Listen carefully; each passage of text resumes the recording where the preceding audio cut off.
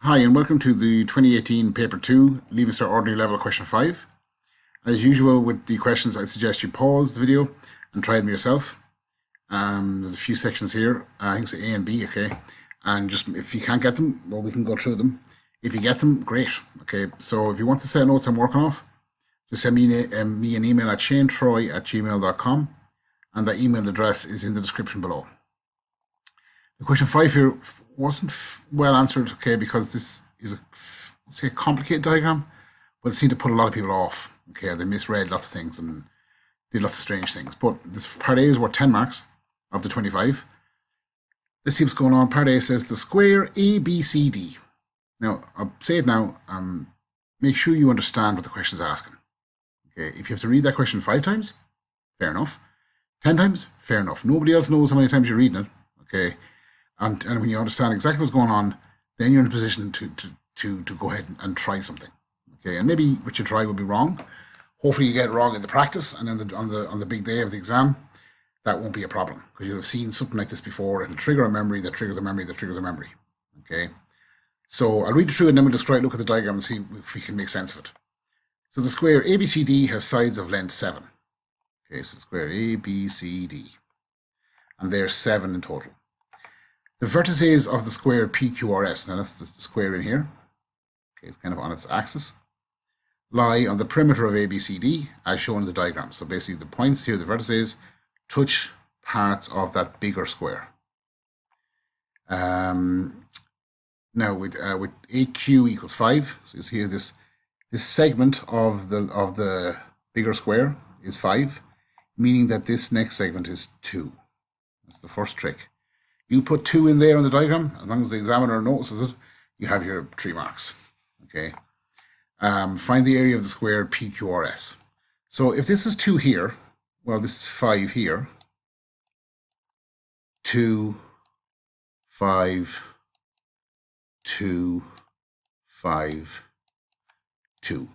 Remember, every side is 7 in length. You were told that here, whatever. So if we look at there, well, that's a shape. I have a triangle there. It's right angled. Okay. The second you see a right angled triangle in maths, for me anyway, the word Pythagoras jumps to my head. Then I go, well, Pythagoras Theorem. Is this of use to me here? I'm looking for this length PQ. Okay. Because if I can find that, then I can just use that. Because if that was whatever it is, that length, that length, that length, and that length are the same. If it was the perimeter I was being asked for, I'd add all the sides. But it's not, it's the area of that square, so I multiply length by breadth. Now in this case it's length by length because they're of equal size.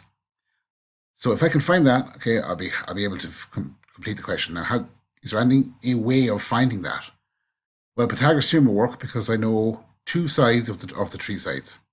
If you know 2 of the 3 things, you can solve for the missing thing. Let's go straight to the answer here. Now I've used those bars means length of. So the length of PQ, that line there, is actually the hypotenuse, okay, put the right angle back in there, is equal to one side squared plus the other side squared. So I'm just taking it as AP squared, which remember is 2, and AQ squared, which you're told is 5. So PQ squared, which we're looking for, is equal to 2 squared plus 5 squared. Now 2 squared is 4, 5 squared is 25. So 4 plus 25 gives you the 29 here. Now we're not done yet because we have some length squared equals 29. The way to resolve that is bring the square across the equal. It changes to its opposite. The opposite of squaring is square rooting. So PQ is equal to the square root of 29. Now, I maybe don't need the units yet, but I would always put units in at the end of any calculation if you know them. And if you don't know them, put in the word units. So that's the first bit. So I now know that this length here is the square root of 29. Now, every other side is the exact same thing. Square root of 29, whatever.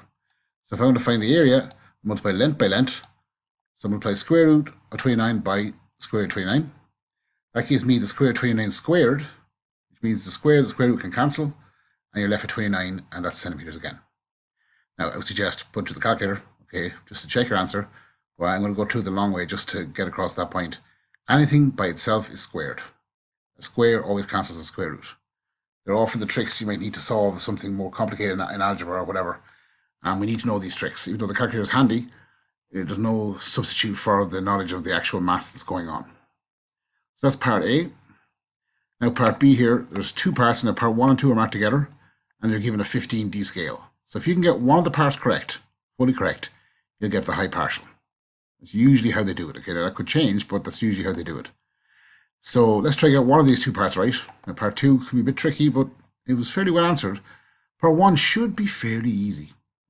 If people find it hard, I apologize. Okay, but I mean, we can go through it. I'll show you why.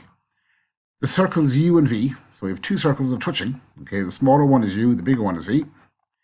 Represent two wheels that are free to rotate about their centers, as shown. The radius of U is 4 centimeters. The radius of V is 6 centimeters. So I might as well draw them on. Okay, so that's 4.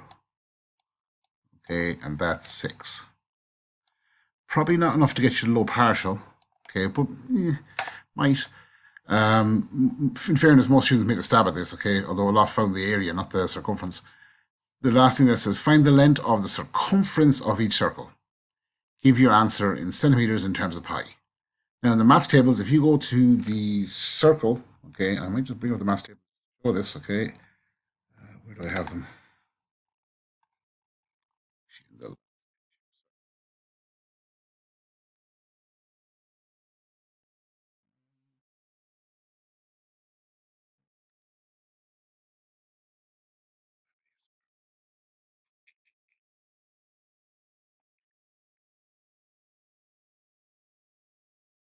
Where on earth is it? Okay, so that's the maths tables, okay. You look in here, actually I'm going to just go through the beginning, okay. You have the parallelogram, whatever, quadrilateral trapezius, circle, okay. So the length, now, or circumference, is equal to 2 pi r. The area is equal to pi r squared.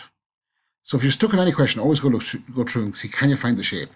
If you can find the right formula and put something into it, you're halfway there, okay, and you've done well. Okay, so I'll leave that open. Now going back here, so we said there are circumference, and I'm using C because I'm old school. That's 2 pi r. Now the question says, leave our answer in terms of pi. So we're not actually asked to calculate pi out. So that just becomes 2 times pi, and we'll go straight to the answer here. 2 times pi times 4 for the circle U. 2 times 4 is 8, so it's 8 pi cm squared. Now the circumference of V, same formula, okay, but in V, the radius is 6, so 2 pi 6 is your answer. Simplified, 2 times 6 is 12, you get 12 pi cm squared. Job done. Okay, 11 marks. Now, part 2 is a little bit trickier, okay. Let's read through it. The wheels U and V are in non-slip contact. There's no friction. And therefore, the rotation of one causes the other to rotate. Find the number of complete rotations wheel U makes if wheel V completes 100 rotations. Now, some will find this really easy. And they'll realize that if V rotates once, it's going to move U more than once. Okay, U will turn faster. Now, others mightn't make that leap, but hopefully that will be something that could be, understandable. So we're looking here, I have the circumference of V is 12 pi. The circumference of U is 8 pi. So for one revolution, I'm saying how many times revolutions does U go through for every revolution that V goes through.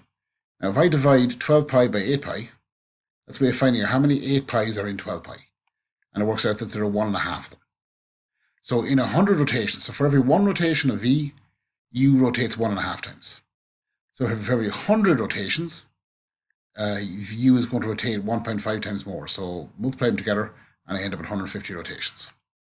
So if you get it, it's easy, but I can see how people could have a big problem with that because there's a lot of text going on here, and it could just end up confusing you.